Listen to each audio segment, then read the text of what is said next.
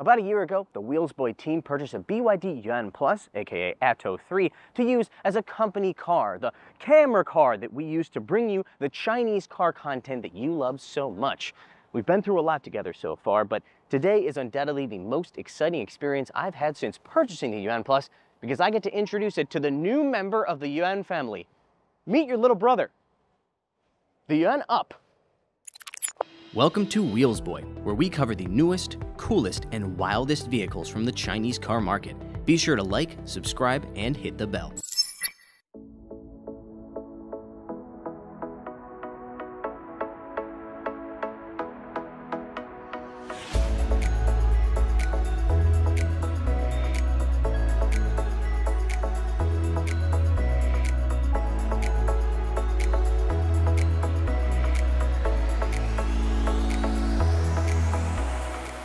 The Yuan UP isn't just smaller than the Atto 3, it's also cheaper as well, with a starting price in the Chinese market of less than $14,000. Our top spec test car rang in at $17,400.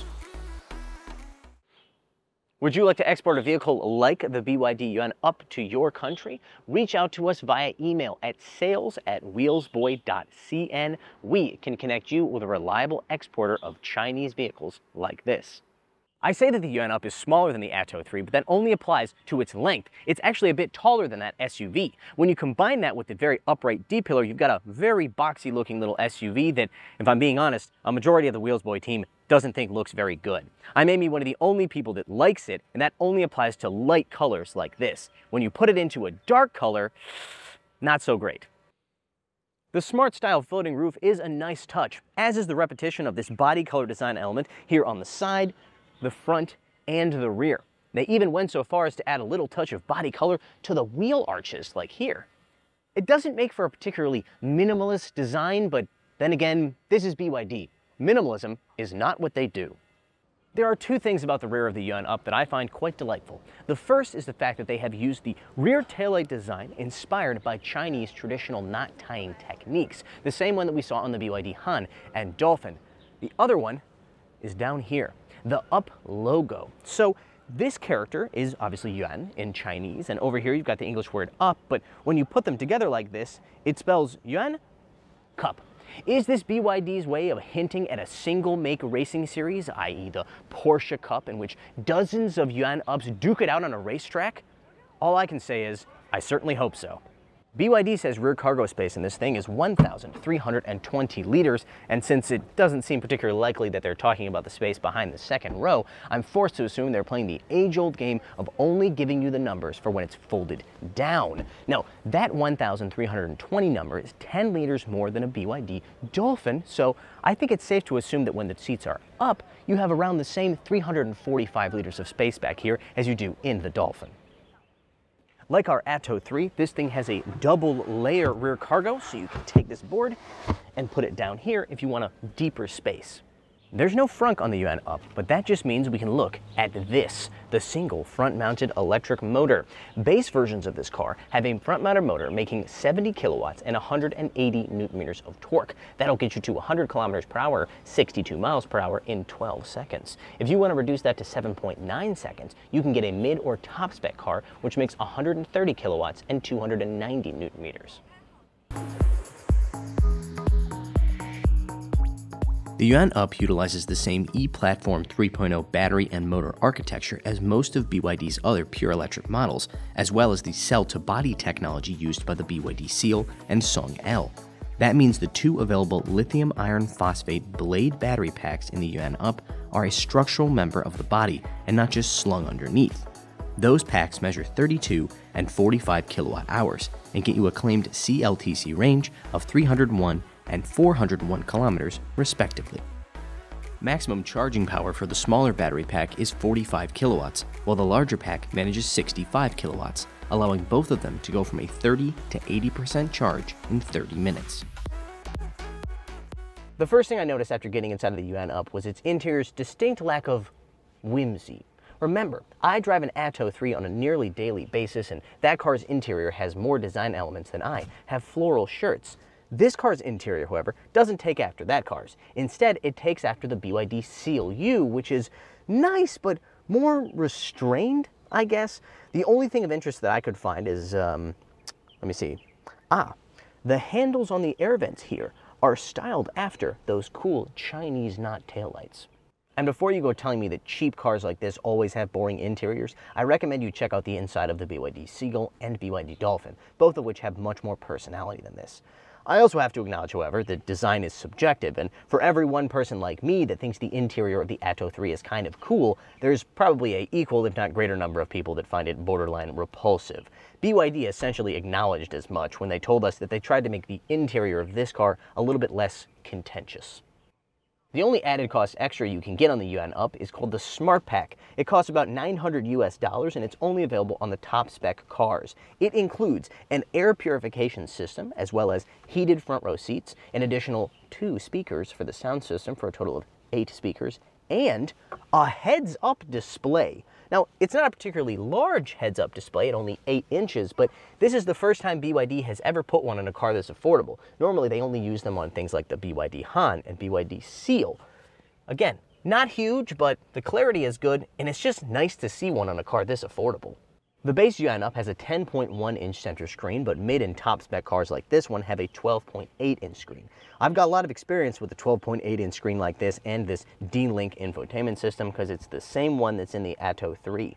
I can tell you from experience, it is perfectly adequate. Whether you're pairing your phone to Bluetooth or using voice commands to input GPS navigation destinations, it's, you know, fine. It works how you'd expect. My only complaint, honestly, is the fact that I think this UI looks a little bit cheap, but the car is cheap, so I can't complain that much. The Yuan Up, like the Atto 3, also has voice command prompts, but only for the driver's position. The passenger is not invited to the conversation.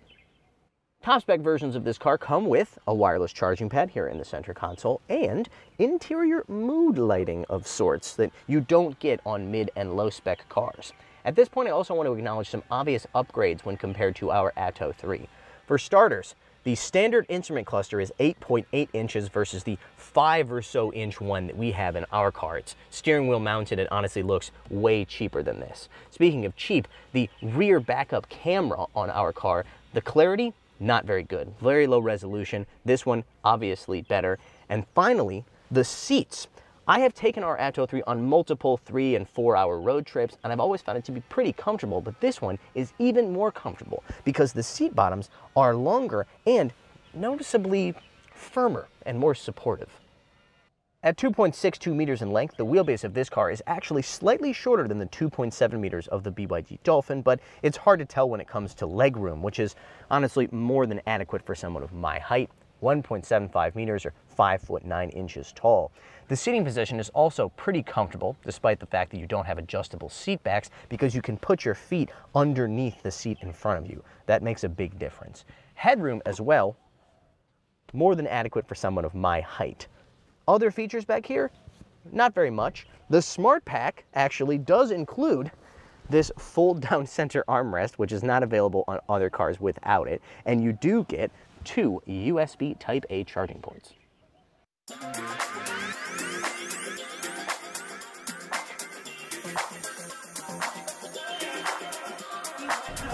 This car's 0 to 100 km/h time of 7.9 seconds actually ties that of our BYD Atto 3, and in the many hours that I've spent driving that car, I never once felt like it was too slow. In fact, 7.9 seconds in this more compact package, if anything, feels even more spirited.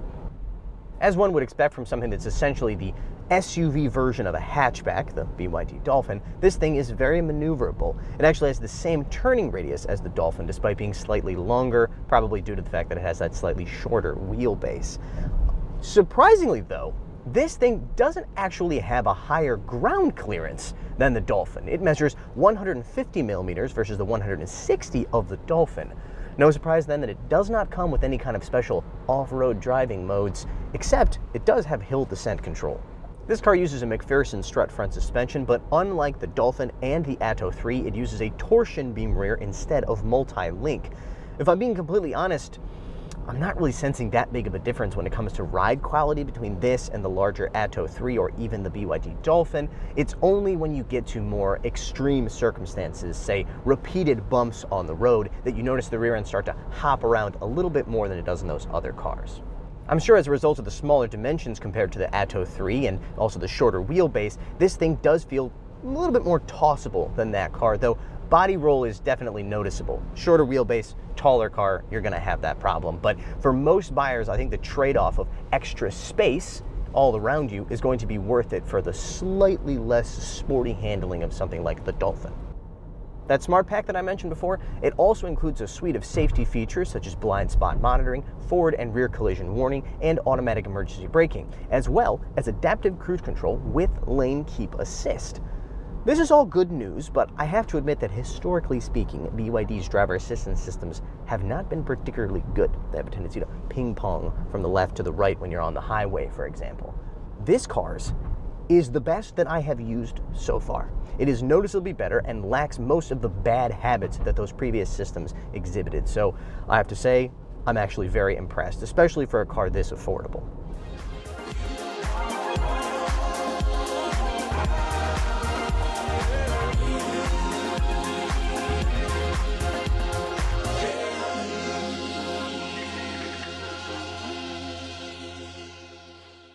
BYD hasn't announced any official plans for when they're going to export this thing to other markets, but it seems like a no-brainer to make it available in places like Europe, South America, and Southeast Asia, where consumers are hungry for small, affordable, value-packed EVs like this.